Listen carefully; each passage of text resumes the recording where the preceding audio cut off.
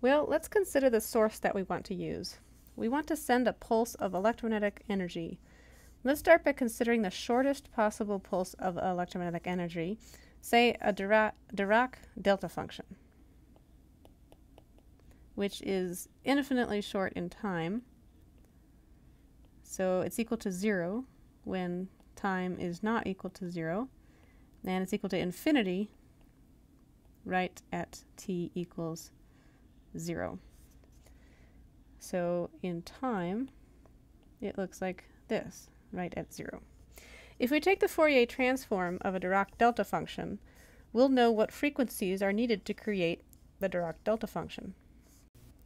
Taking the Fourier transform of the Dirac delta function, we get 1 over 2 pi, integrate from minus infinity to infinity, the Dirac delta function multiplied by e to the j omega t dt, and that's just going to give us 1 over 2 pi. So if we were to plot this versus frequency, we would get just a straight line right at 1 over 2 pi. What this means is that a Dirac delta function is comprised of an infinite number of sinusoids, all at different frequencies. We need to combine sinusoids at all frequencies in order to make the sharp change in value in time for a Dirac delta function, and then abruptly have it change back down to 0 again. At the other extreme, if our source in time is just a pure sinusoid,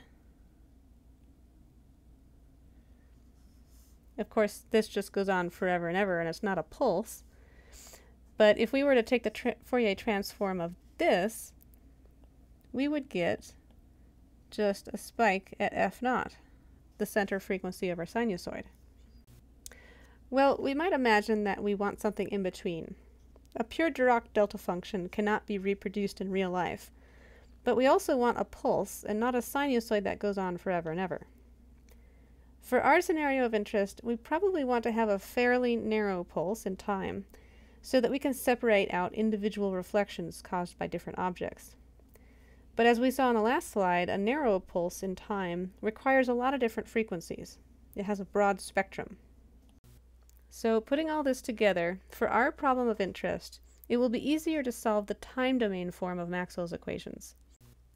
Solving the time domain form of Maxwell's equations, we can directly model the pulsed source in time, and we can obtain results from a single simulation.